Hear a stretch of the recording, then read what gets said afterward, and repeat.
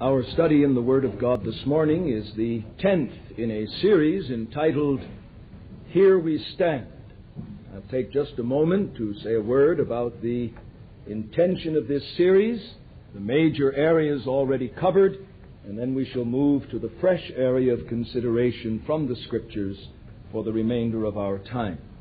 The intention of this series is basically that of presenting a broad overview of what we as a people of God believe the Word of God to teach on the great issues concerning life and salvation. It is not enough to say as a church we simply believe the Bible. Everything from the wildest fanatic sect to the most mature, stable expression of historic Christianity claims to believe the Bible. But the issue is, what do you understand the Bible to teach? And so, taking our clue from the language of Luther, who, pointing to man-made books, which he believed were an expression of the teaching of the Word of God, would not recant their contents, but said, "Here I stand, so help me God." Thus far, we've covered two major areas in this confession of our faith as a people of God. First of all, the book we believe and obey. Fundamental to everything else is our view of the Scriptures, their origin, their authority, their perspicuity, that is, their clarity. And we've considered then what we believe the Scriptures to be. Secondly, we've considered the God whom we worship and confess. What does this book tell us about its great and central theme, namely God Himself? And now, thirdly, we're in the midst of considering what we understand the Scriptures to teach concerning the salvation we receive and proclaim. As God is the great central object of the Scriptures, salvation is its great and central theme. And our concern now is with the first major division of that third broad category, the salvation we receive and proclaim. Who or what is the object of that salvation? And we have seen from the Scriptures that man is the primary object. Man created in the image of God, man fallen in Adam, man ruined in sin. The creation itself is the secondary object. But as we saw last week, it is not all men without discrimination or differentiation who are the objects of this salvation. Not all men created in the image of God, fallen in Adam and ruined by sin, are the recipients of salvation. Rather, the Scriptures teach that only some of the mass of lost humanity are the recipients of salvation. And furthermore, the Scriptures teach that they have become the recipients of that salvation not by accident or because of anything in them, but because of the divine intention to save them. And the biblical doctrine of election is simply a setting forth of that reality, that of the great mass of lost humanity, those who are the recipients of life and salvation are so by divine intention and by divine discrimination. And so last week we began a two-message series on the subject of election. We looked at a simple statement of the doctrine in the Westminster Shorter Catechism, perhaps the finest, simple, succinct statement of the doctrine. Did God leave all mankind to perish in sin and misery? And the answer to question 20, God, having out of His mere good pleasure from all eternity elected some to everlasting life, did enter into a covenant of grace to deliver them out of the state of sin and misery and to bring them into a state of salvation by a Redeemer. And in that simple statement you have every leading line of biblical truth concerning the doctrine of election. Fallen man is the object. Out of the great mass of mankind, God is the great agent in election. God has, out of His mere good pleasure, that is, there is no reason outside of God Himself for the selection. He has chosen some to be the heirs of life and salvation. He has chosen actually to redeem them by a Redeemer. And then we concluded our study by looking at the biblical basis for this doctrine, both the explicit and the implicit testimony. The explicit testimony rests upon the meaning of key biblical words: elect, predestinate, chosen. These are the key biblical words to be foreknown. And then the doctrine rests upon the explicit testimony of individual passages. And we looked at a number of them in the Old and the New Testaments. And then the biblical basis for the doctrine is not only the explicit testimony, key biblical words and key biblical text, but it rests upon this indirect testimony, the pattern of God's dealings with Israel, the inescapable deduction from the doctrine of sin, and the inevitable conclusion from the biblical doctrine of God. Well, so much for what we've covered thus far. Now we move this morning to consider together two other areas of concern with reference to this great doctrine. First of all, the common objections to the doctrine, and finally, the practical influence of this doctrine. Having looked at a simple statement of the doctrine, what do we mean when we say, here we stand confessing with the great body of God's people through the centuries, with all the great confessions and with the great preachers and theologians in historic Christianity, here we stand confessing our confidence that the objects of salvation are certain men and women divinely selected to be the objects of that salvation. We've looked at the biblical basis, but alas, there have always been, and there are to the present day, great objections to this doctrine. What are the most common objections to the doctrine, and what is the biblical answer to those objections? Well, by way of preface, let me say that there is no major doctrine of the Word of God that has not had serious objectors since the revelation of that doctrine. In other words, the doctrine of election is not in a peculiarly objectionable class distinct from any other doctrine of the Word of God. You remember that before the apostles even died, there were people who objected to the doctrine of justification by faith alone. They said, well, such a teaching that you're saved solely on the basis of the work of another, well, that'll lead into sin. And Paul answers that objection in Romans chapter 6. 1 Corinthians 15 reveals there were people who objected to the doctrine of the physical resurrection of the body of believers. They said, this is absurd. Anyone knows that in a few short years the body that is laid in the grave disintegrates. How in the world can it be raised again? There were serious objections, and so Paul wrote 1 Corinthians 15 to answer those objections. So you see, the doctrine of election is not some peculiar doctrine in that it alone raises objections from weak faith believers and from the unregenerate heart of man. No, every key doctrine of the Christian faith has always been the object of sometimes very vociferous objections, both from within and without the professing church. However, there is, in a peculiar way, something about this doctrine that raises perhaps the fiercest objections. And I believe it is true because this doctrine focuses upon the Godhead of God in that most sensitive area of man's need, namely salvation. What then are some of these objections and their biblical answer?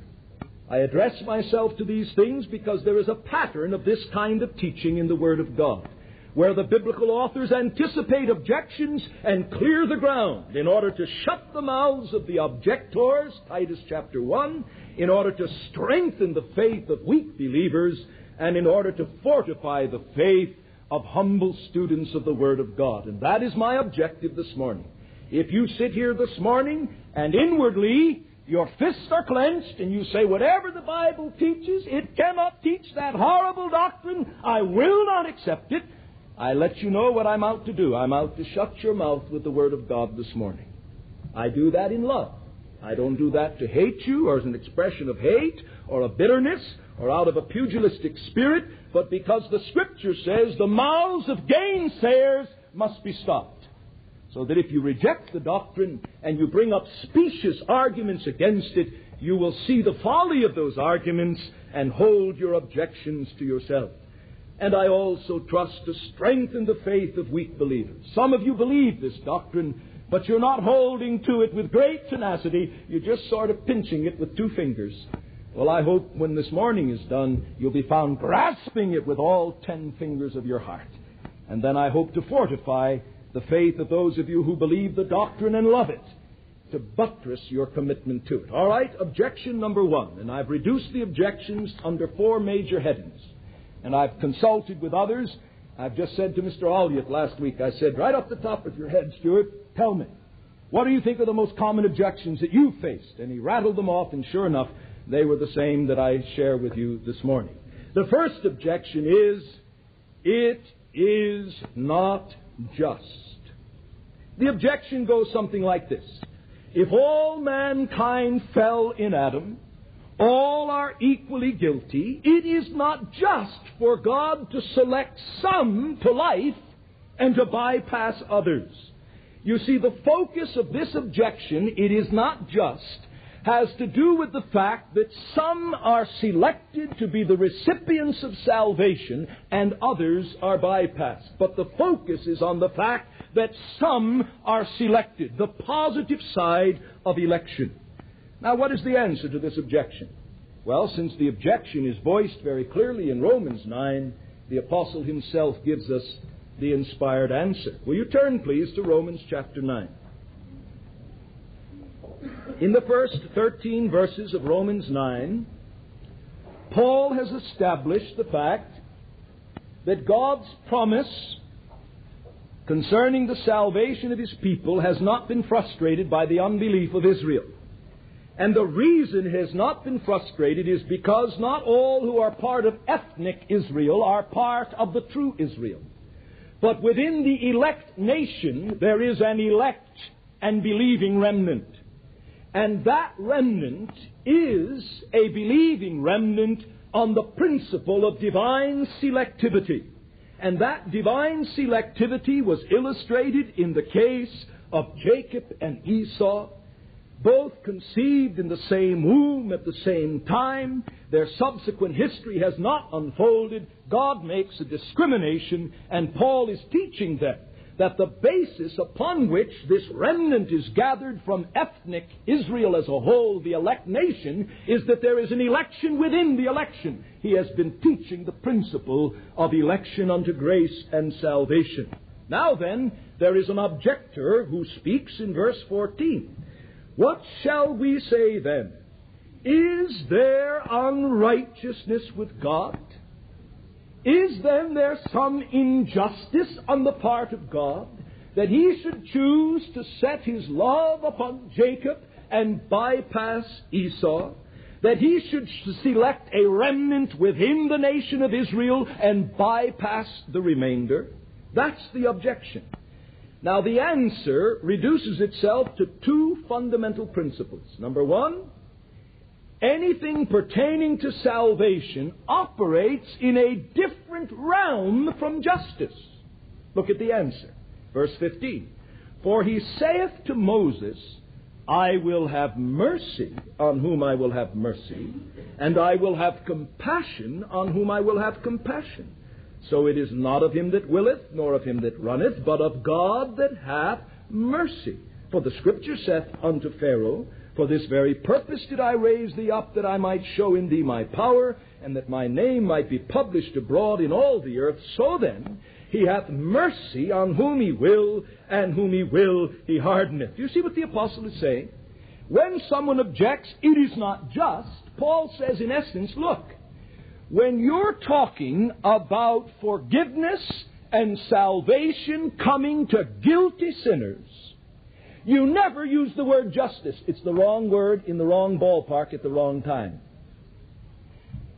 Justice can only result in damnation.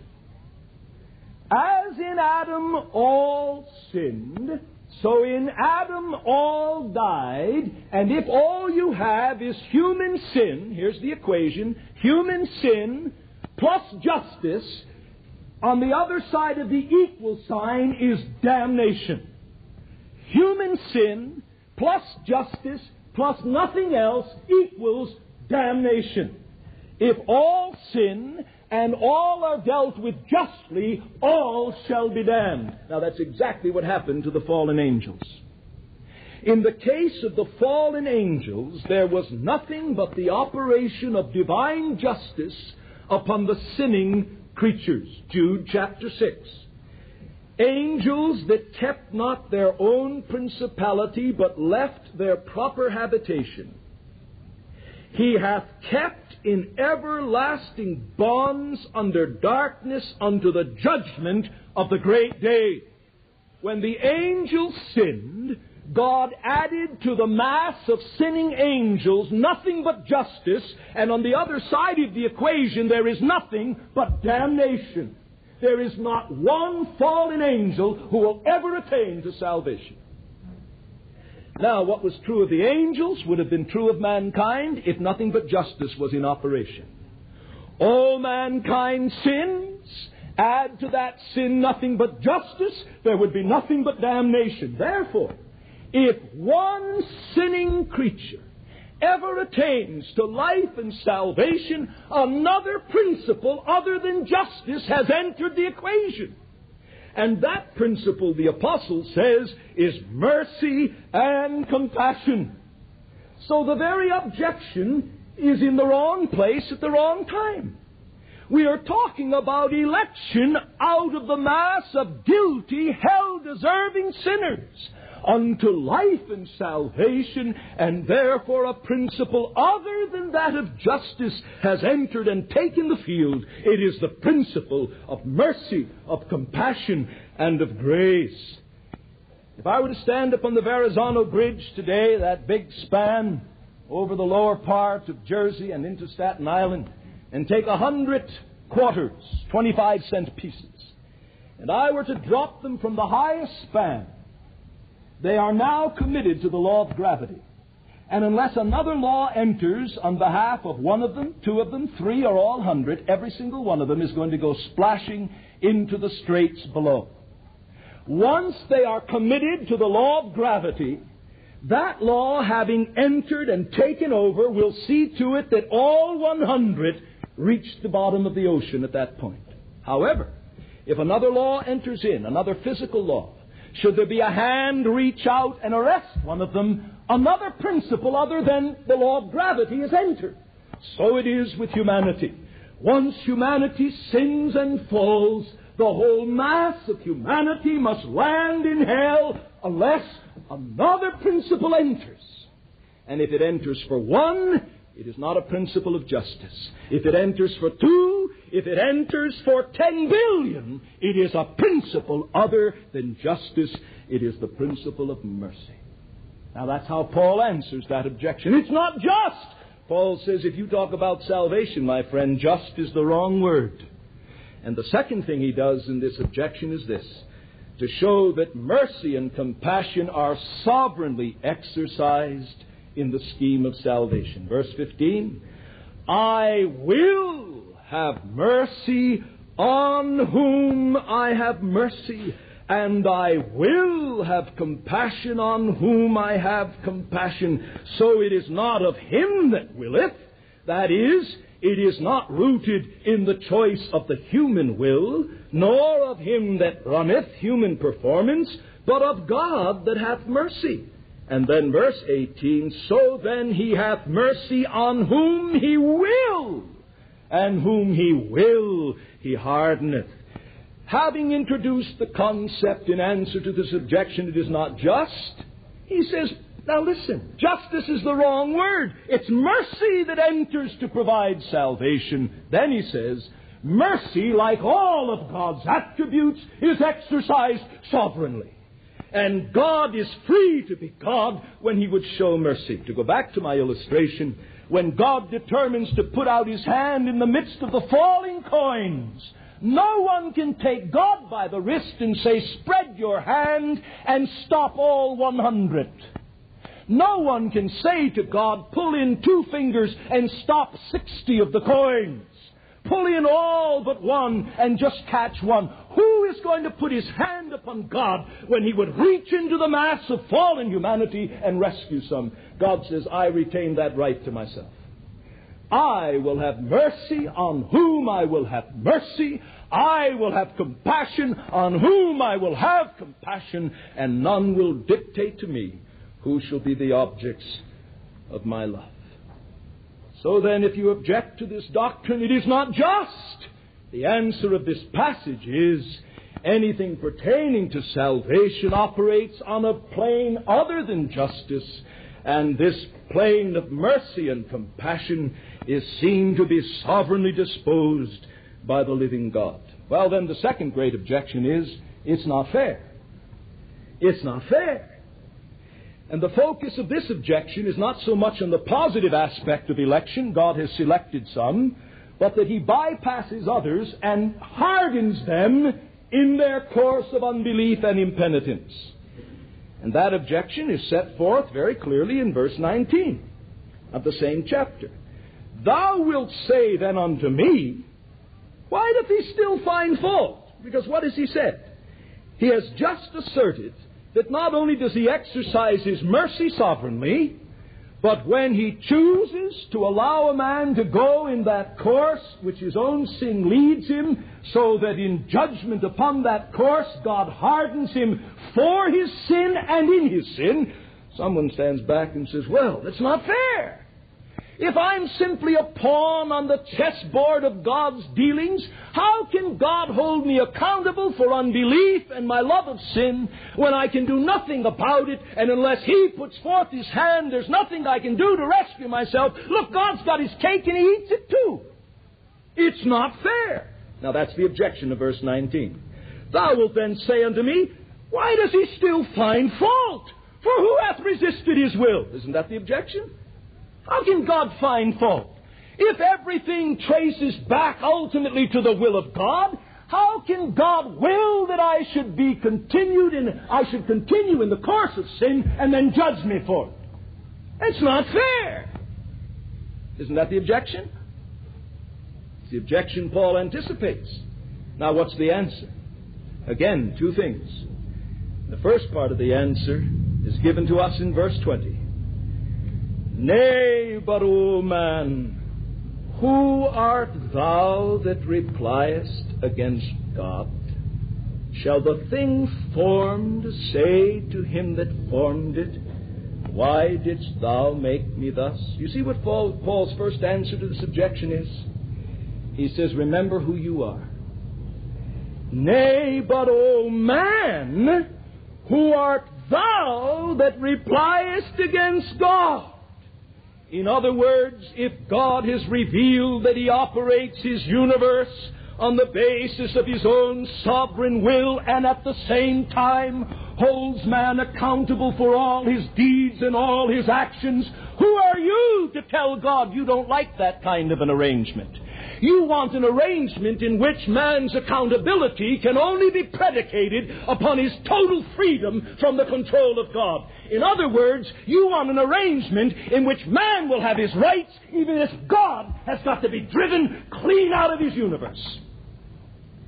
And if you deny God the right to control every part of his universe, you deny God the right to be God. And the answer of the apostle is simply this: remember who you are. Nay, but, O man, who art thou to reply against God? You see, Paul is jealous not to parade the rights of men. That's why some of us are rather low-key in our bicentennial celebrations. We have problems with the idea that man has as unalienable right anything. We hold these truths to be self-evident, that all men are created equal. That isn't true. Some are born blind. Some are born demented. Some are born in affluence. Some are born in squalor. and that they've been endowed by their Creator with certain unalienable rights: life, liberty, and the pursuit of happiness. You try to prove that from the Bible. You say you're unpatriotic. That's not the issue. The issue is, am I biblical? That's the issue. And so the whole focus of our bicentennial celebration is the rights of free Americans. What about the rights of the free God of the universe? He is free to do according to His will among the armies of heaven and the inhabitants of the earth. My friend, if you object to this doctrine on the basis you say it's not fair, remember who you are. You're a creature. Did you take God into school and teach Him fairness? Did God enroll in school and say, I'd like to be taught what is fair, what is right, what is just? That's the argument of the apostle in chapter 11. Who hath been God's counselor? Who sat God on his knee and told him the concepts of fairness and justice? And then the second thing he does with this objection is, he says, remember who you are, verse 20. Then he says, remember God's rights, verse 21 and following. Hath not the potter a right? You're talking about your rights. He says, what about the rights of the potter? Remember God's rights. Hath not the potter a right? A right to do what? Over the clay from the same lump to make one part a vessel unto honor and another unto dishonor? What if God, willing to show His wrath and to make His power known, endured with much long-suffering vessels of wrath, fitted to destruction, and that He might make known the riches of His glory upon vessels of mercy, whom He afore prepared unto glory? Paul says in answer to the objection, it's not fair. Remember who you are. Don't you dictate to God the terms of fairness. You're a creature and a sinful creature. And remember God's rights. Does He have a right to leave impenitent sinners to feel the full brunt of their impenitence? God has that right, even as the potter has the right to do what he will with the clay in his hand. Well, there is a third objection, very common objection to the doctrine of election, as we've tried to expound it from the Scriptures, and it is this: that doctrine kills personal concern and effort for salvation. The objection goes like this: well, if everything's in God's hands, and God has chosen a people to life and salvation, and Jesus Christ has died for that people and sent the Spirit infallibly to secure their salvation, why, if that's so, if I believe that, there'd be no concern to seek salvation. I'll be saved, do what I will. I'll be damned, do what I can. Now, what's the answer? Well, the answer is, my friend, that's the devil's logic, not divine revelation. For you see, the same God who has revealed the doctrine of election has done several things with reference to all men. Number one, He has laid down commands upon all men to seek Him and His salvation. Isaiah 55 tells us, seek ye the Lord while He may be found. Call ye upon Him while He is near. That's a command from God. The same God who's revealed, I will have mercy upon whom I will have mercy, commands men in the gospel to seek the Lord while He may be found. In Luke chapter 13, our Lord Jesus Christ said, strive to enter in at the narrow gate. Again, that command in a similar form is repeated in Matthew 7:13 and 14. Preaching upon Mars Hill, the very one who wrote this epistle, who answered these objections, the Apostle Paul said in Acts 17:30, the times of this ignorance God winked at, but now commandeth all men everywhere to repent. A command comes to every sinner to repent of his sins and to flee to Christ.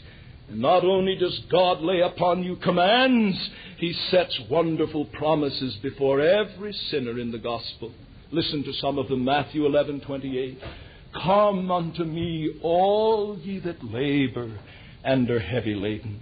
That's a gospel invitation, but it comes in the form of a command. Come unto me. Come unto me, all ye that labor and are heavy laden, and I will give you rest. John 6:37, all that the Father giveth me shall come to me, and him that cometh unto me I will in no wise cast out. Isaiah 55:1, ho, every every one that thirsteth, come ye to the waters.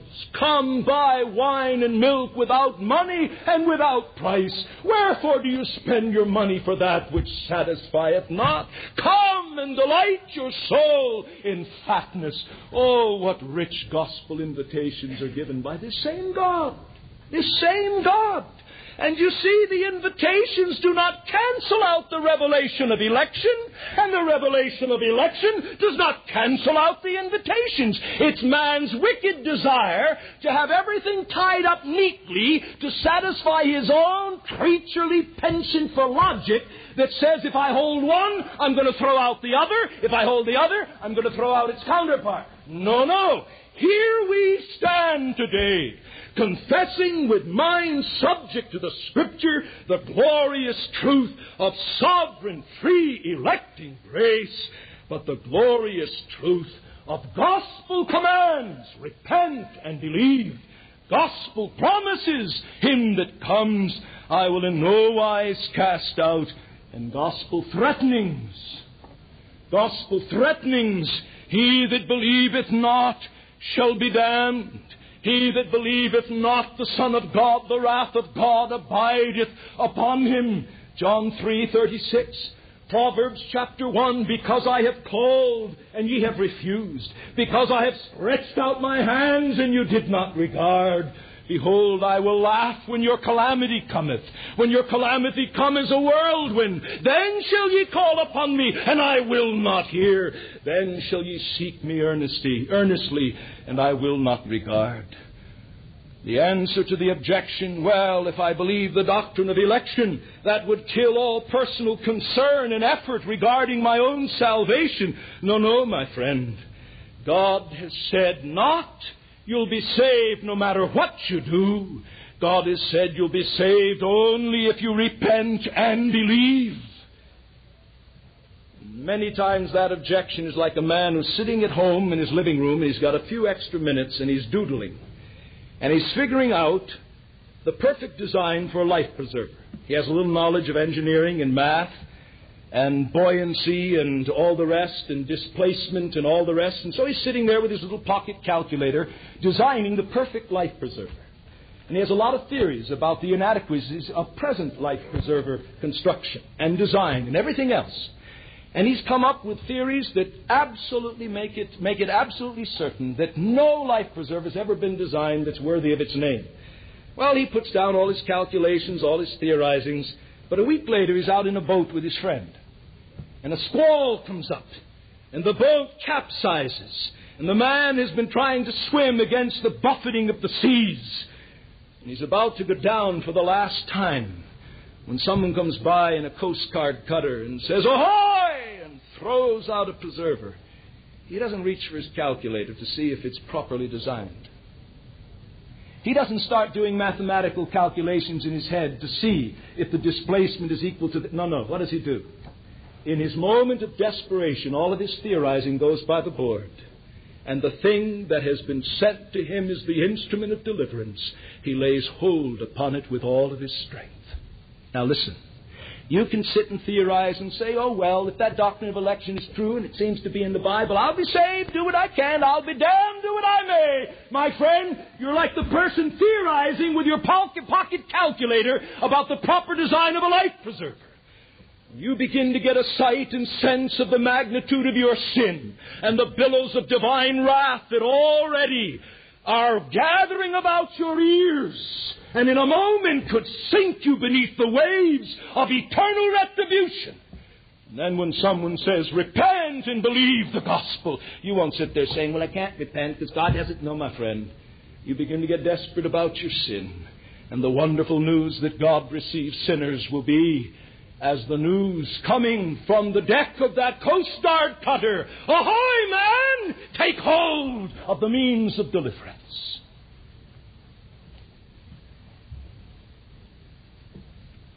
And there is a fourth major objection to the doctrine of election, and it is this. It makes evangelistic passion, prayers, and activity unnecessary. It goes something like this. Well, if God has selected a certain number of sinners out of the mass of humanity to be saved by Jesus Christ, and that purpose of God cannot be frustrated, well then, how can there be any real evangelistic passion? How can there be any real faith in your prayers? I mean, aren't you just playing games? And certainly, how can there be any real, bona fide evangelistic endeavor if we don't believe that ultimately the issue rests with our faithfulness and with the sinner's good sense to respond? If we believe ultimately that all rests with God, why certainly that will kill evangelistic passion, prayers, and activity. Now, what's the answer to that? Well, the most obvious answer is this: that in those who have believed it most firmly, it has not had that negative effect. No one believed this doctrine more fervently than our Lord Jesus Christ and His great and eminent servant, the Apostle Paul. Would you say that our Lord manifested no evangelistic passion, prayers, and activity? He believed this doctrine.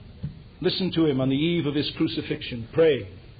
He says, "O God, my Father, I thank You that You gave Me authority over all flesh, that I should give eternal life to as many as You gave Me. All that the Father giveth Me shall come to Me. Ye cannot believe because ye are not of My sheep." And yet behold our blessed Lord, pleading, yearning, entreating, weeping. Behold this great apostle in the very chapters where he opens up this great doctrine. Listen to his evangelistic passion in Romans 9:1. "I say the truth in Christ, I lie not. My conscience bearing witness in the Holy Spirit, I have great sorrow and unceasing pain in my heart. I could wish I were accursed from Christ for my brethren." There's the passion of a man who believes this doctrine. Look at chapter 1, 10 and verse 1. Here are his prayers. "Brethren, my heart's desire and supplication to God is for them that they may be saved." So there's passion, there's prayers, and what about his activity? Well, he makes all of us look like sluggards in our most zealous moments. This is the man who could say in 2 Timothy chapter 1, look at his own language. 2 Timothy, chapter 2 and verse 10. "Therefore, I endure all things for the elect's sake, that they may obtain the salvation which is in Christ Jesus with eternal glory." What did he endure in his evangelistic activity? Mockery, pillory, beatings, his name dragged into disgrace.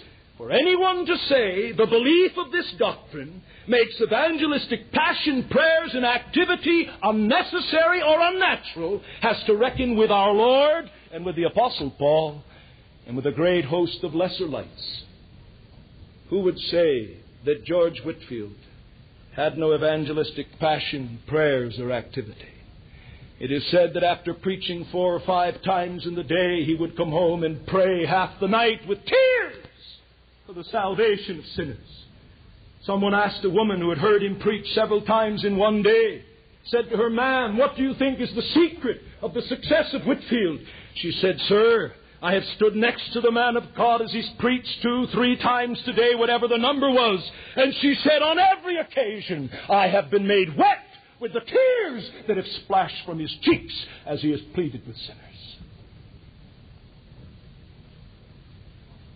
Who would say that Charles Spurgeon was apart or devoid of passion, prayers, and evangelistic activity? And I trust, though to mention one's own name in so illustrious a list, but simply believing the same gospel they believed and seeking to articulate it to this poor, giddy generation, you've been witness to the tears that have been shed in this place for your salvation. You've been witness to fervent, hearty, earnest entreaties for your salvation. The most obvious answer to this objection is, it is contradicted by the facts. But the second answer is, it confuses what God has differentiated. Election is not salvation, but is unto salvation. Election is the divine purpose to save, but the purpose must find expression in the divine method to save. The purpose is not the method. Your wife may purpose to provide you with a wonderful meal. That doesn't put the meal on the table. That purpose must find a method. Getting the meat, getting the vegetables, preparing them, setting them out. Election is the divine purpose. The divine method is what? To call sinners by the gospel. 2 Thessalonians 2:13 brings all that together. Look at it. Wonderful text of Holy Scripture. Wonderful text. 2 Thessalonians chapter 2 and verse 13. We are bound to give thanks to God always for you, brethren, beloved of the Lord, for that God chose you from the beginning unto salvation. That's election. Now, what's the method? In sanctification of the Spirit and belief of the truth. You see, the method to bring them to the salvation purpose was that of getting them within the orbit of the sanctifying influence of the Spirit, which is always attached to the truth of God. And then he goes on to develop, whereunto he called you through our gospel. So that election unto salvation is the purpose of God. The method of God is calling sinners by the preaching of the gospel.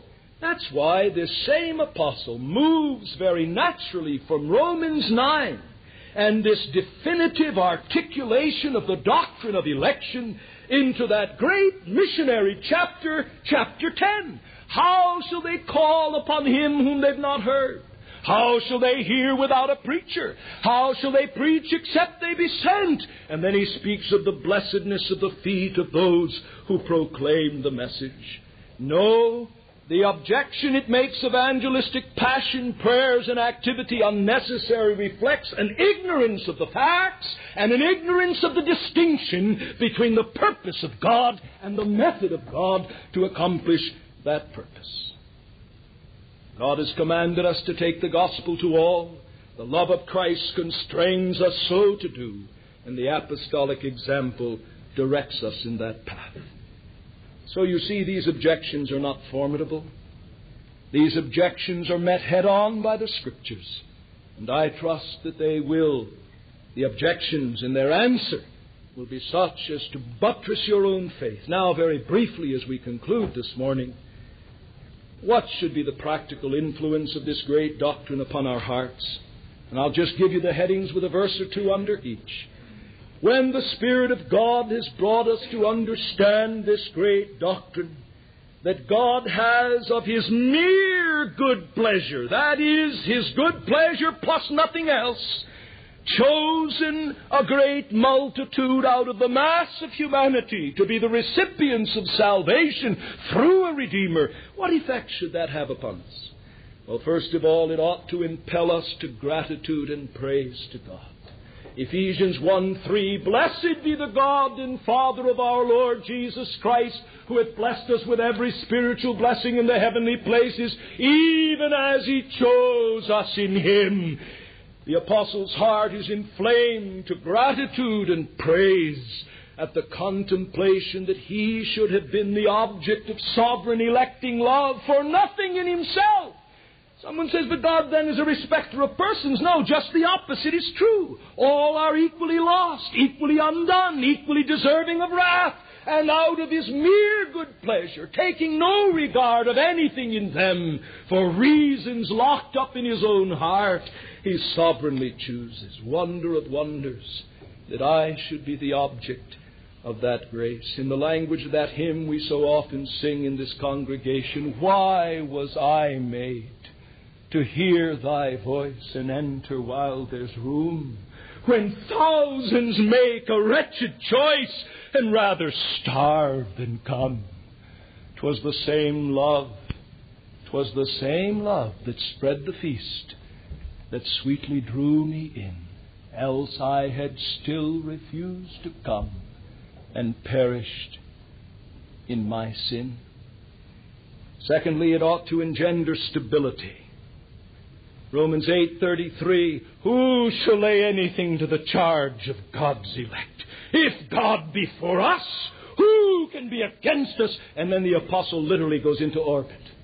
Literally goes into orbit.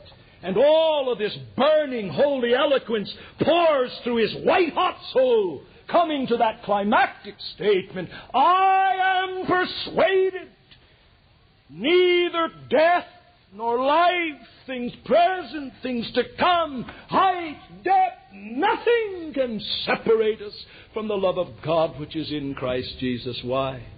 Because He set His love upon me in eternity, and He purposed that I should come to life and salvation, and the work which His goodness began, the arm of His strength will complete. Some of you are doubting saints. You go limping. You have weak ankles. You don't run. And you know what one of your problems is? You're all the time looking at your weak graces, all the time looking at your limitations. Oh, my dear friend, fix your eye upon the electing purpose of God. He chose you in Christ to do what? To land you safe in His presence, made like Christ. Feed your soul upon this glorious truth. It will not only impel to gratitude, it will engender stability. Thirdly, it ought to constrain us to confidence, both in our prayers and in our labors. When I pray that God will save sinners, it ought to engender confidence to know that those upon whom He set His love shall be brought, and my prayers will not be frustrated. It ought to constrain to confidence in our labors. Jesus said, other sheep I have that are not of this fold, them also I must bring. You ask our brother Don Ritter what enables him in those days when you look back and you see you have absolutely nothing to show for your labors. When you've had a vision of what you believe God's called you to do and you've labored for years and see so little of it come to pass. What keeps a man going? It's the confidence he has sheep that he will yet call to himself. It will not only impel to gratitude, engender stability, constrain to confidence, but it ought to motivate to faithfulness. Faithfulness. That's sticking at it when there's no reason to do so, except God's command. Paul says, I endure all things for the elect's sake, that they may obtain salvation. Faithfulness. Why? Because I know my labors are not in vain in the Lord, because the ultimate issue doesn't rest with me, but with my God. And if I didn't believe that, I'd bail out a long time ago and go into something that has a much higher rate of return than the work of the ministry. It engenders confidence, motivates to faithfulness, and then it ought to humble us in the face of usefulness. See, a lot of people can take the disciplines of unfruitful labors who cannot take a season of fruit bearing. It turns their head. But 1 Corinthians 3 says, neither is he that planteth anything, neither he that watereth, but God that giveth the increase. And if there's fruitfulness, true fruitfulness, what is that? It's not an expression of my cleverness, my abilities. No. It's an expression of what God purposed in eternity. That's why Paul writes to the Thessalonians and says, God be thanked that you were called to salvation. He didn't say thank me because I was the preacher and I prayed and I wrestled and I reasoned and I was fervent and I was earnest and I... No. He said God be thanked. God be thanked. The reason there are believers at Thessalonica ultimately rests not upon the cleverness and the zeal of Paul, but upon the divine selectivity of God. And then last of all, it ought to drive us to self-examination. Peter says in 2 Peter 1:10, give diligence to make your calling and your election sure. If only the elect of God are to be saved, and if all of the elect are saved in a way of sanctification of the Spirit and belief of the truth, then I better ask this question, do I have reason to believe I am the elect of God? Not because I can go up into heaven and peek into the Lamb's book of life, but because I look into my heart and examine myself to see if the fruit of election is in me. repentance, faith, love for holiness, love for God's Word, love for God's people, love for His kingdom, zeal for His honor, election can be known by the sinner only in terms of its fruits of holiness. My friend, you better settle it. No one's going to be in heaven except those who are elect. And no one is elect who does not believe the gospel and repent of sin and set himself in the path of holiness by the grace and power of God. And so I close upon that note of Peter's. Give diligence to make your calling and your election sure. How can I know if I'm elect? Believe the gospel. Repent of sin. Enter the narrow way. Begin to live the life of a disciple. And as you manifest the calling unto holiness, you have no doubts concerning your election. My friend, you can trouble your mind about election until you land in the pit. I plead with you, make your calling and election sure. Here we stand as a body of God's people. One little segment of the great Church of Christ in its continuum through the ages. And we stand to say to our man-centered, gimmick-oriented, fleshly-dominated expression of the Christian faith that we will not stain the glory of God with any credit to man. Here we stand, believing the objects of salvation to be not just man in general, created, fallen and ruined, but a certain number known only to God, saved by the mere good pleasure of God through a Redeemer. We stand to confess humbly but boldly that this is the truth of the Word of God. Oh, I trust that the Holy Spirit has made this truth precious to you and that its holy fruits are being born in you. And that if you're not certain of your relationship to Jesus Christ, this very truth may become the prod to cause you to seek the Lord while He may be found. Let us pray.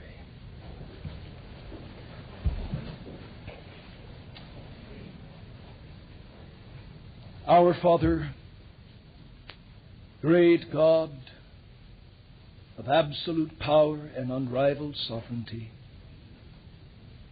we thank you for the revelation of this grand mystery of your sovereign design to save an innumerable company of sinners out of every kindred, tribe, and tongue and nation. And, oh, Father, we pray that you would even this day cause some to seek an interest in that salvation. We pray that the holy fruits of this doctrine will be born in us individually, as families, and as a corporate body of Christ. As we even anticipate gathering to the Lord's table this afternoon, oh, what joy it gives us to know that we remember our dying Lord, not because we took a notion to embrace Him, but because you purposed in eternity to give us to the Lamb. Oh God, fill our hearts with true worship and true humility, and then inflame us with holy zeal to pray, to preach, to witness, to bear everything for the elect's sake, that they may obtain salvation in Christ Jesus. Hear our prayers and dismiss us with the benediction of your presence resting upon us. Through Jesus Christ our Lord. Amen.